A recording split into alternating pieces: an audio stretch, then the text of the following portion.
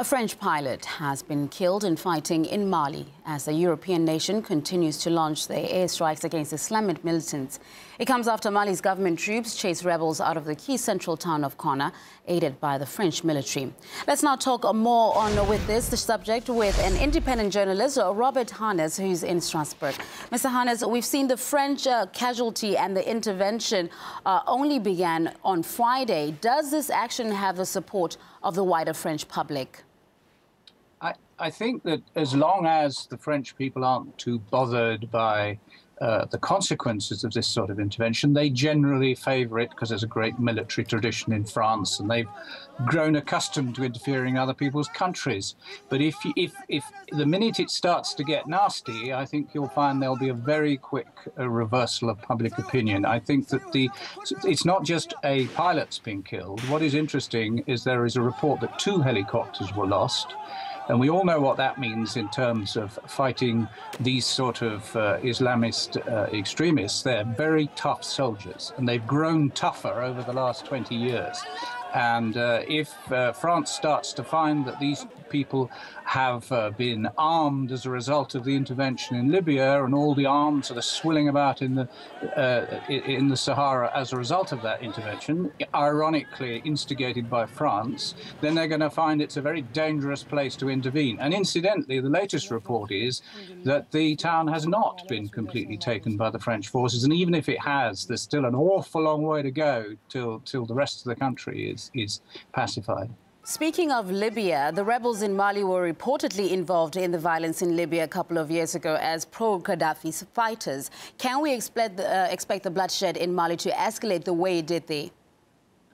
Well, I don't think so. There isn't as much at stake financially and strategically in Mali. But on the other hand, this is the sort of intervention that could drag on for a very long time. I think what triggered it was the move by the Islamist rebels towards Bamako, which is the capital where most of the French citizens are. They're most of them in the southern end of the country. And I think Hollande felt he had to do something to protect them. This situation has been going on since April of last year. And it's very awkward for the French because here they are fighting Islamist extremists in Mali.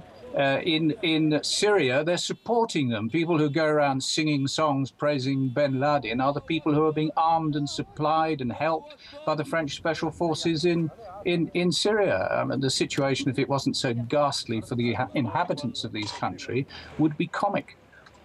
Mali requested French help in this ongoing battle against the militants. How do you see this military relationship developing? Well, I mean, it's quite interesting, isn't it? Mali has requested help and they get it instantly. When the Central African Republic requested help from the French forces there, they were told, oh, no, we can't interfere to help any particular regime. We're neutral. If you had wanted to destroy the credibility of France and the Western countries over the last 5 or 10 years, you couldn't have done a better job by the absurd contradictions of what they do. Meanwhile, in Somalia, 2 soldiers have been killed during a failed hostage rescue attempt. There are still 9 French hostages currently held across northern Africa. Do you think this failure will cause France to reassess its methods?